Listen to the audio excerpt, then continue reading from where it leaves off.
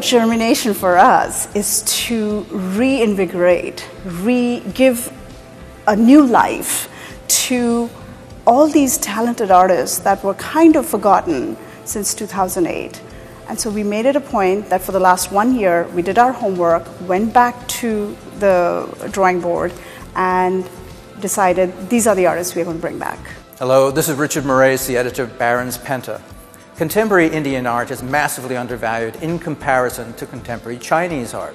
But of course, the talent is equally in India as it is in China. Right now, things look like they're starting to change. And one reason is that Christie's is doing some very unusual moves with their auction coming up in the fall during Asia Week. We went to visit Deepanjana Klein, who's the international head of contemporary and modernist art for Southeast Asia, and had her explain to us precisely what is going on.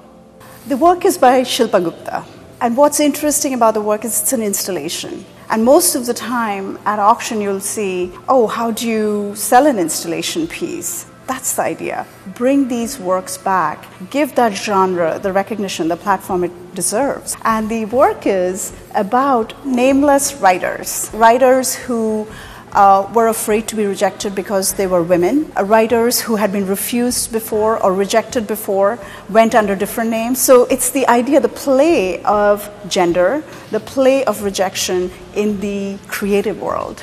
Bharti Kher is British by birth, and in the 90s she moved to India. This work is from 2006. It's a work that represents the supernova moment when she moved from England to India, and she saw all these Indian ladies wearing bindis.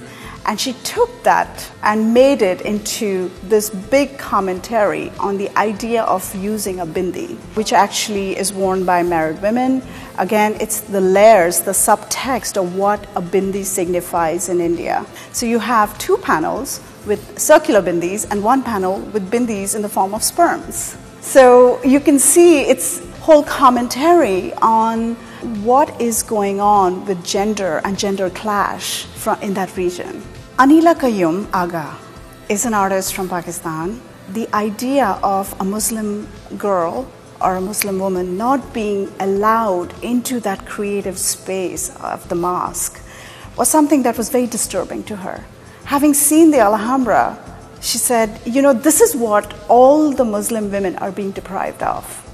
And so she took design elements from the Alhambra, made these major large installations where the notion of these major design elements actually projecting shadows. So whether you're allowed into the space or not, that shadow infiltrates you and your entire body. And that's the idea she wants to propagate and share.